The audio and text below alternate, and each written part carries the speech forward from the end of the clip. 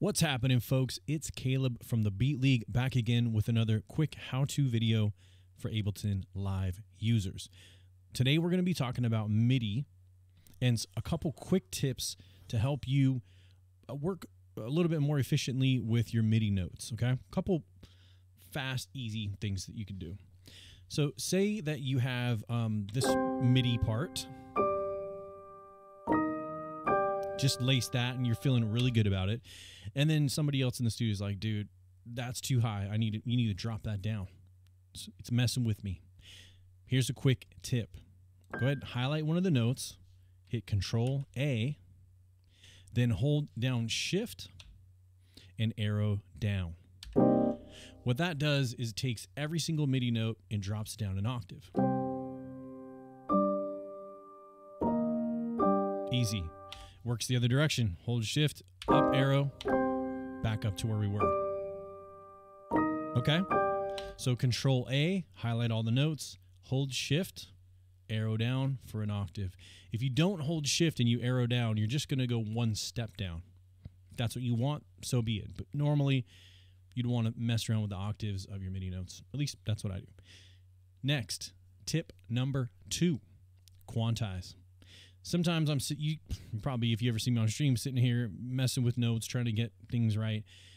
Listen, if you just want to cut the BS and just quantize everything really quickly, same thing. Control A, highlight everything, and then Control U.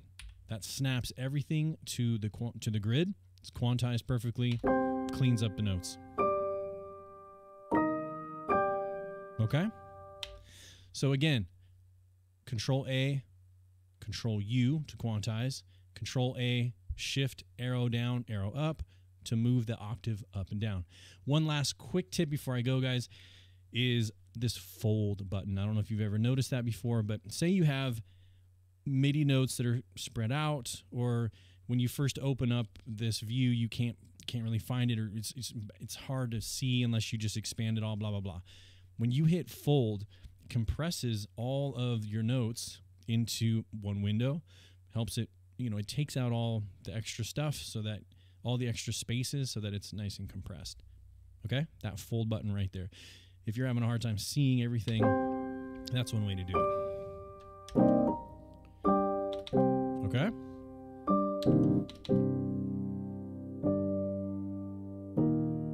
Beautiful. All right, team. I hope you're out there making amazing content. I can't wait to see it. I can't wait to hear it. And I thank you so very much if you like, subscribe, and all that madness. Because you know what? I'm trying to build this little channel into something big and beautiful, baby. I hope you guys are doing well. I thank you so much, and I'll see you on the next one. Peace.